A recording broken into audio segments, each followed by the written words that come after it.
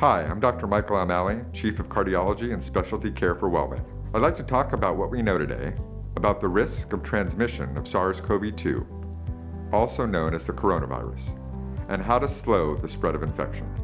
Earlier in the outbreak, there was significant concern about viral spread through contact with surfaces and inanimate objects. The most recent CDC update says that while surface contact may be a mode of transmission, the most likely means is through person-to-person spread via respiratory droplets.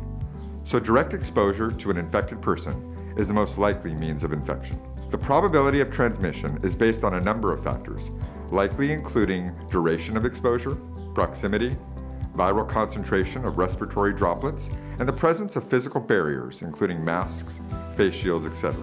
And the risk is dose-dependent, meaning the greater the exposure, the more likely the transmission of infection.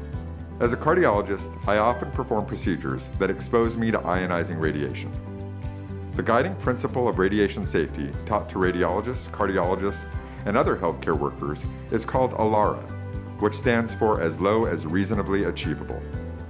It's based on the idea that since the risk of radiation is dose-dependent, you should try at all times to reduce your exposure. This is achieved through three protective measures: time, distance, and shielding. These same principles can and should apply to infection safety practices during a pandemic. Whenever possible, limit the time you expose yourself to others, especially in closed spaces.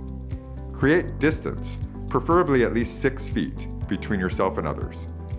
Create a barrier or a shield between your mouth and nose and the mouths and noses of others through the use of masks, plexiglass, etc. You may have heard about the concept of R0, or basic reproductive number. This is an epidemiological metric used to describe the contagiousness of an infection. It's basically a measure of the number of infections likely to occur based on one initial infection. When the R value is greater than 1, an infection will continue to spread. When the value is less than 1, the outbreak will come to an end. 2 studies published recently are important to mention. The first was in The Lancet. This systematic review looked at 172 studies focusing on the transmission of SARS, MERS, and SARS-CoV-2, or the coronavirus.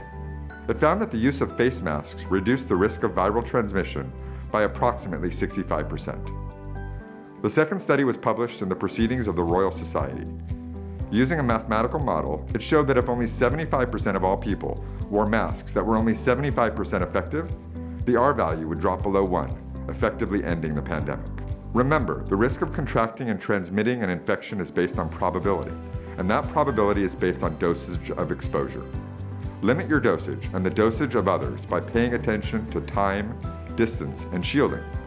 We should all be thinking about these protective measures in any social situation. While we can't prevent all infections, we can significantly reduce the risk. That's how we decrease the reproductive number of this virus to less than 1 and stop the spread of COVID-19 in our communities.